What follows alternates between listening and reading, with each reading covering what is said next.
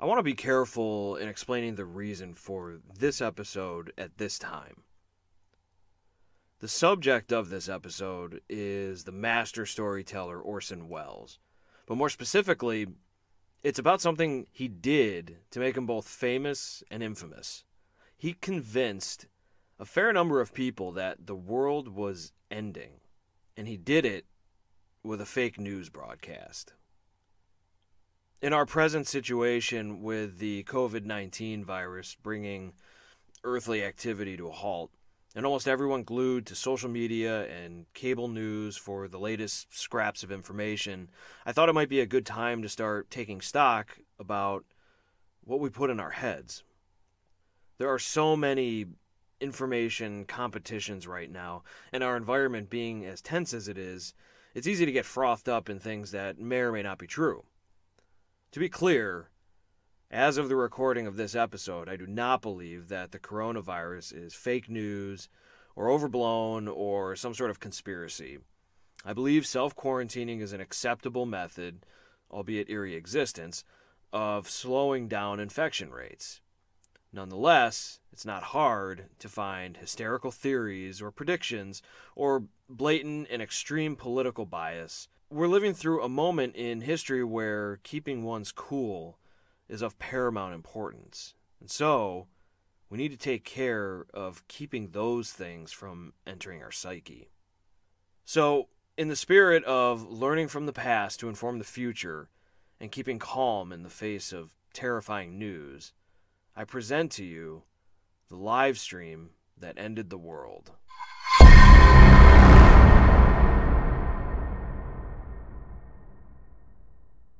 The quote-unquote media today is many things to many people. Updates that appear to push a narrative that some people don't like are often discarded as shoddy journalism, partisan, conspiracy, fake news.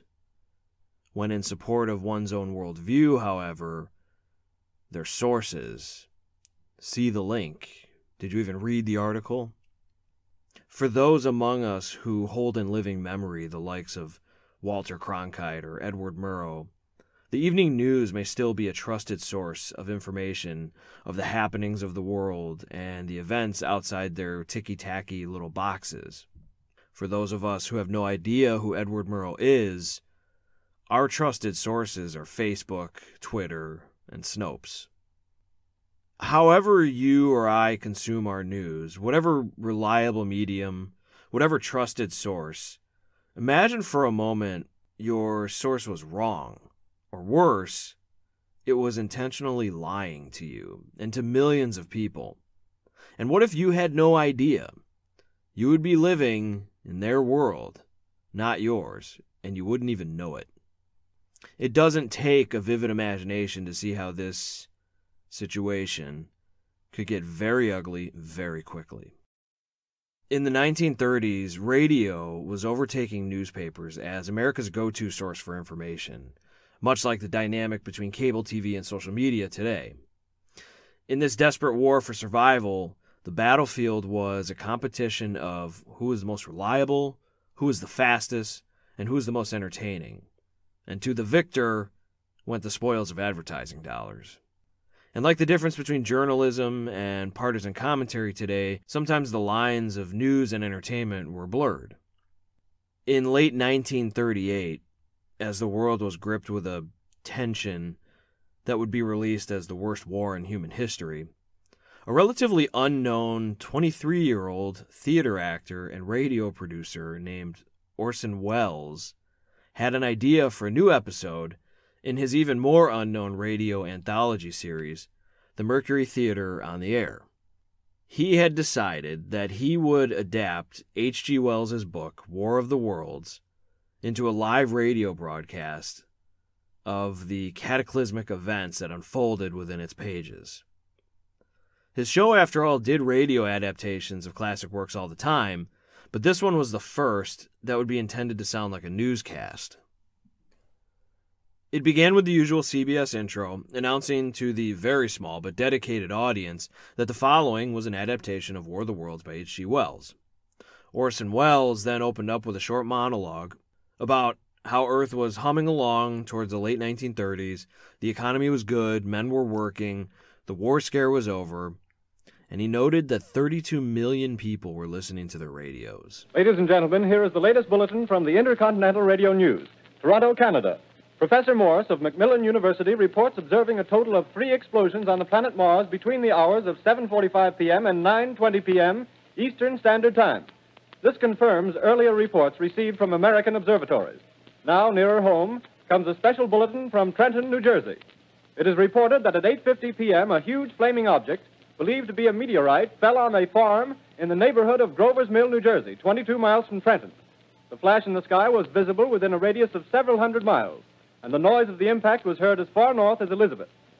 We have dispatched a special mobile unit to the scene, and we'll have our commentator, Carl Phillips, give you a word picture of the scene as soon as he can reach there from Princeton. In the meantime, we take you to the Hotel Martinet in Brooklyn, where Bobby Millett and his orchestra are offering a program of dance music. Imagine yourself in one moment listening to your favorite radio show to wind down a Sunday evening. And as usual at your show's first commercial break, you start flipping the dial looking for something interesting to fill the gap, and you stumble upon that last piece of audio. You, like so many other of the 32 million people listening to their radios, never heard the intro about a radio dramatization. Your first thought, perhaps, is that a meteor had smashed into Earth. Your second thought might be that the Germans have launched a preemptive strike. What you're not thinking is that this is some 23-year-old's idea of good radio. Orson Welles' radio show was so low budget it didn't even have a sponsor. Most people just simply wouldn't have recognized his voice on the radio. If the rest of your family wasn't already crowded around the radio, they are now, desperately waiting for the horrendous interlude music to give way to another live update. And of the brilliant musical interludes that amped up this tension, one of the show's producers said, quote, "As it played on and on, its effects became increasingly sinister. A thin band of suspense stretched almost beyond endurance.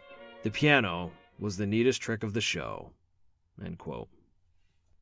Finally, a voice cuts off the music and announces that they're going to go live to their man on the ground near the crashed object in New Jersey, to the fictional Carl Phillips and the equally fictional astronomer and Princeton professor Richard Pearson, who is expertly voiced by none other than Orson Welles himself. What I can see of the object itself doesn't look very much like a meteor, at least not the meteors I've seen. It looks more like a huge cylinder. Has a diameter of, what would you say, Professor Pearson? What's that? What would you say, what's the diameter of this? About 30 yards. About 30 yards. The metal on the sheath is, well, I've never seen anything like it. The color is sort of yellowish white. It's curious. Spectators now are pressing close to the object in spite of the efforts of the police to keep them back. When Orson Welles was later asked what motivated him to adapt The War of the Worlds into the format you now hear it in, he replied, quote, "I had conceived the idea of doing a radio broadcast in such a manner that a crisis would actually seem to be happening, and would be broadcast in such a dramatized form as to appear to be a real event taking place at that time, rather than merely a radio play." Now, we're not more than 25 feet away. Can you hear it now? Professor Pearson? Yes, Mr. Can you tell us the meaning of that scraping noise inside the thing?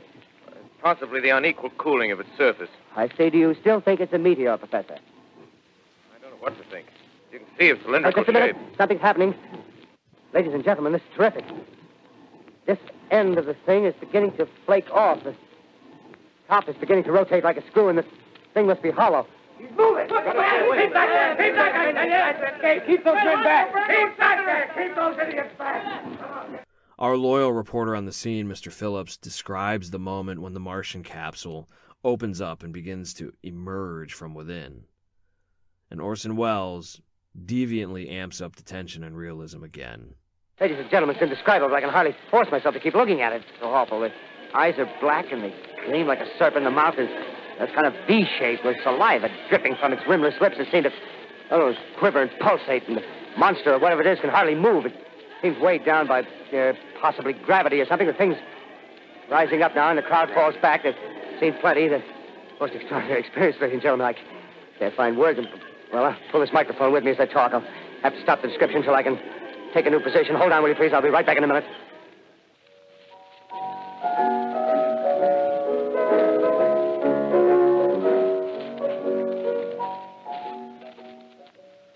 Ladies and gentlemen, am I on? Ladies and gentlemen, here I am, back of a stone wall that adjoins Mr. Wilmer's garden. Means, wait a minute, something's happening. Humped shape is rising out of the pit. I can make out a small beam of light against a mirror.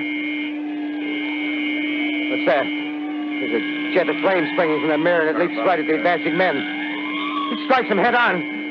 Oh, Lord, they're turning into flames. Now the whole field's caught up by the woods, the barns, the gas tanks of the automobiles spreading everywhere. It's coming this way now, about 20 yards to my right. Ladies and gentlemen, due to circumstances beyond our control, we are unable to continue the broadcast from Grover's Mill. Evidently, there's some difficulty with our field transmission. However, we will return to that point at the earliest opportunity. In the meantime, we have a late bulletin from San Diego, California. Professor Indelkoffer, speaking at a dinner of the California Astronomical Society, expressed the opinion that the explosions on Mars are undoubtedly nothing more than severe volcanic disturbances on the surface of the planet. We continue now with our piano interlude.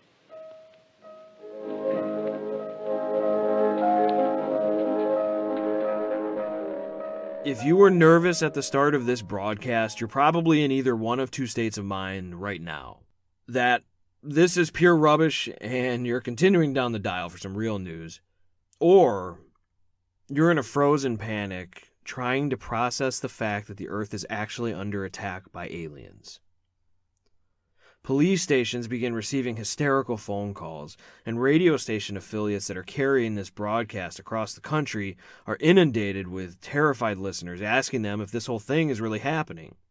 And when they're reassured by the local DJs that it's simply a radio drama, most people went back to their lives with a sense of relief, but some persisted in their panic. When the station comes back on the air, in Orson Welles' world, the military has been mustered, martial law has been declared, and Earth's counterattack has begun. But there's also a new deadly threat. Black poisonous gas spilling into America's cities, and it's massacring people by the thousands. This is Newark, New Jersey. This is Newark, New Jersey. Warning. Poisonous black smoke pouring in from Jersey marshes. Reaches South Street. Gas masks useless. Urge population to move into open spaces. Automobiles use routes 7, 23, 24. Avoid congested areas. Smoke now spreading over Raymond Boulevard. When the next reporter takes over the narrative of the events, the U.S. military has been obliterated, and all he can do is describe the terrible scene unfolding before his eyes. Our army is wiped out. Artillery, Air Force, everything wiped out. This may be the last broadcast. We'll stay here to the end. People are holding service here below us in the cathedral. The enemy is now in sight above the Palisades. Five great machines. First one is crossing the river. I can see it from here, wading the Hudson like a man wading through a brook. A bulletin is handed me. Martian cylinders are falling all over the country. One outside of Buffalo, one in Chicago, St. Louis. Seem to be timed and spaced. Now the smoke's spreading faster. It's reached Times Square. People are trying to run away from it, but it's no use. They're falling like flies. Now the smoke's crossing 6th Avenue. 5th Avenue. 100 yards away. It's 50 feet.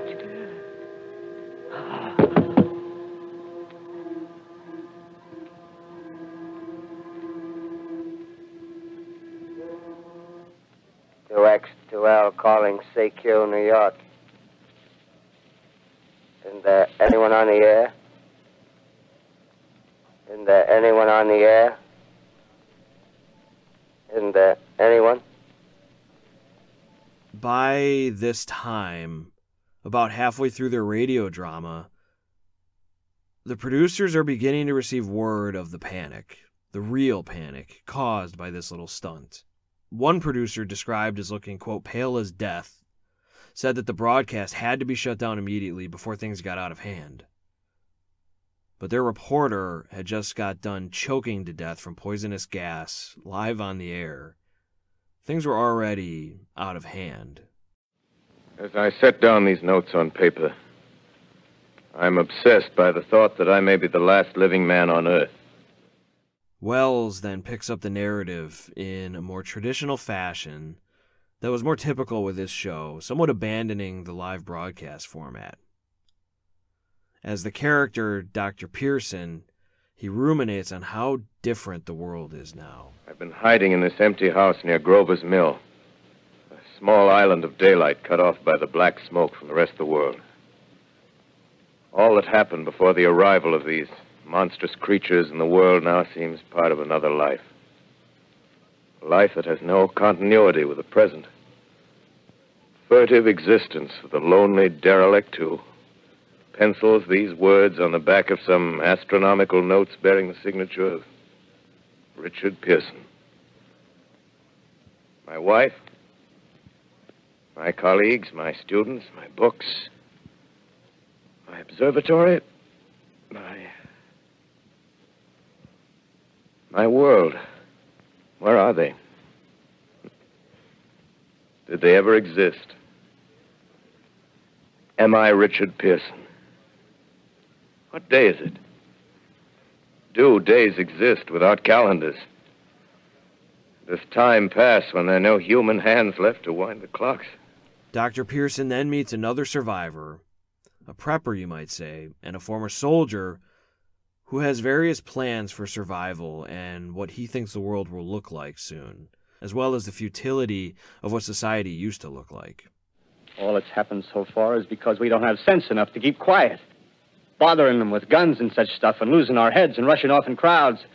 No, instead of our rushing around blind, we got to fix ourselves up according to the way things are now. Cities, nations, civilization, progress. Yes, but if that's so, what is there to live for? Well, there won't be any more concerts for 1,000,000 years or so, and no nice little dinners at restaurants. If it's amusement you're after, I guess the game's up. What is there left? Life, that's what. I want to live. All those little office workers that used to live in these houses, they be no good. They haven't any stuff in them. They used to run off to work. I've seen hundreds of them running to catch their commuter's train in the morning, afraid they'd get canned if they didn't. Running back at night, afraid they wouldn't be in time for dinner. Lives insured and a little invested in case of accidents. But this stranger's vision of the future turns very dark and hopeless and despotic, at which Dr. Pearson abruptly leaves the man behind, and when the man asks him where he's going, Wells replies, Not to your world. Bye, stranger. Dr. Pearson then walks the empty streets of New York City, where everything is quiet and eerie. There's no activity in the once busy intersections. The shops are closed with windows full of wares. Eventually, however, life on Earth returns to some sort of normality. And Dr. Pearson notes how strange it is to see young people out and about and enjoying the outdoors again, and happy. And just how strange it is that after so much abnormality, that there could be a normality. If you're familiar with the book by H.G. Wells, then you know the ex machina that ultimately defeats the Martians. They're brought down by man's own greatest enemy, the enemy that now makes our own world, the real world, so very strange today. Later, when their bodies were examined in laboratories, it was found that they were killed by the putrefactive and disease bacteria against which their systems were unprepared. Slain, after all, man's defenses had failed by the humblest thing that God, His wisdom, has put upon this earth. Immediately following this broadcast, CBS had a full-blown crisis on their hands. They didn't know if they would be fined or arrested. They heard reports of traffic jams, riots, raids, heart attacks, flooded emergency rooms, even suicides. Wells himself was described as devastated by the apparent disaster he had caused, and he firmly believed that his career was done before it even got started. Policemen were now forcing their way into the CBS building, and a crowd of reporters had gathered outside. The staff had to be snuck out the back door, and the Times Square news banner read, quote, "Orson Welles causes panic," end quote. Welles himself, though despondent, maintained an artist's confidence in his magnum opus. When asked if he should have toned down his drama, he replied, quote, "No, you don't play murder in soft words," end quote. It was the ultimate fake news caper. By simply reworking an existing science fiction novel, he had succeeded in terrifying a nation already on edge, and his words had sent people into a crazed panic. People had died because of what he had done. Or had they? It seems Orson Welles, who appeared to be the puppet master of this grand prank, was actually the puppet of an even greater exhibition of fake news. In the 3 weeks following the infamous broadcast, the newspaper industry had published over 12,000 articles blasting not only Welles, but the irresponsible radio industry. Some print media executives even called for massive government censorship of the airwaves. The Chicago Tribune even slandered the intelligence of the people who listened to radio. Quote, "It would be more tactful to say that some members of the radio audience are a trifle retarded mentally, and that many a program is prepared for their consumption." End quote. You see, as I alluded to at the beginning of this episode, the newspaper industry was getting its lunch eaten by radio. All the advertising money was being refunneled into this new media, and so, as it goes today, in order to stay relevant, they abandoned journalism and resorted to sensationalism. And they never would miss an opportunity for a hit job on anything radio. Besides some panicked phone calls to police stations and small gatherings of concerned citizens here and there was no pandemonium. There were no riots, no raids, no traffic jams, no emergency room flooding, no heart attacks, no suicides. Some people were scared for sure, but modern research has shown that Welles' audience was so small that almost nobody had any idea that the world was actually ending. Ironically, Welles himself later adopted the more sensational version of events as part of his own personal lore. And the negative press didn't exactly hurt his career either. 3 short years later, he would go on to direct what's renowned as the greatest film ever made, Citizen Kane. The takeaway from studying these events for me is how careful we have to be with what we put in our heads. We never know exactly who we can trust and what motives lay unseen. Even the fact checkers may have an agenda. It's a depressing thought, no doubt. And so, who's the arbiter of truth? Perhaps, I think, it's our own intellect when it's calm and unclouded by confirmation bias. To keep our wits sharp, we must keep our humanity and our charity as our social institutions begin to creak and strain at the stress of pandemic. That thing in the news that's got us on edge, that makes us look at another person as if they're just too stupid to understand what's really happening. All of that sows the seeds of pandemonium. And by and large, it's all distraction and a sensational specter of a world that sensible and compassionate people should want no part of.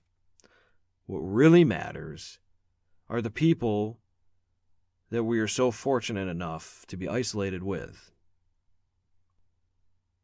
When Orson Welles ended his infamous radio drama, he was obliged to remind his listeners that in reality, they had nothing to fear.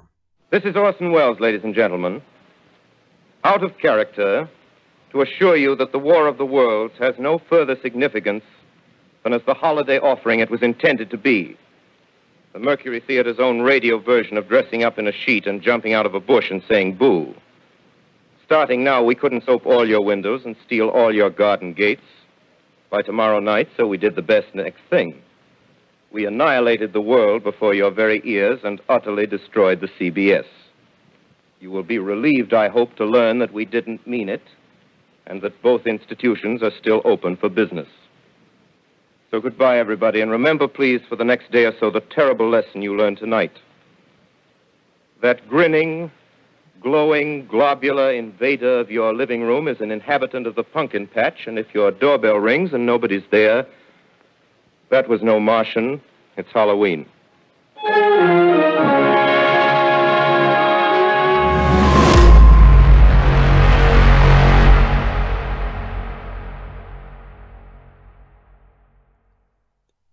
When I was researching this episode, I was floored to discover that Orson Welles was only 23 at the time of his infamous broadcast. When I asked my wife if she could believe that at 23 he could cause so much chaos, she wittily replied that it sounds like something a 23-year-old would do. If you enjoyed this episode and felt like it was worth $1, I would sure appreciate that dollar. As much as I enjoy this little side project of mine, it isn't free to produce, so to help offset the costs, I have a Patreon page set up where you can go and pledge $1 a month. And believe me when I say that every dollar helps. You can find the link to my Patreon page on my website, writteninbloodhistory.com, or you can simply go to patreon.com/writteninbloodhistory, and that'll take you directly there. As you stay home while we ride out this quarantine, if you find you're looking for some other history podcasts to consume, I have a few that I can recommend that come from very good people, and you can generally find them anywhere that you listen to podcasts. Thugs and Miracles is a podcast on the history of the French monarchy. It's an excellent one. Badger State, a Wisconsin history podcast. History of Aotearoa, New Zealand podcast.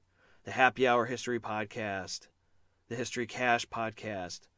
Body Count, a history podcast, and Footnoting History.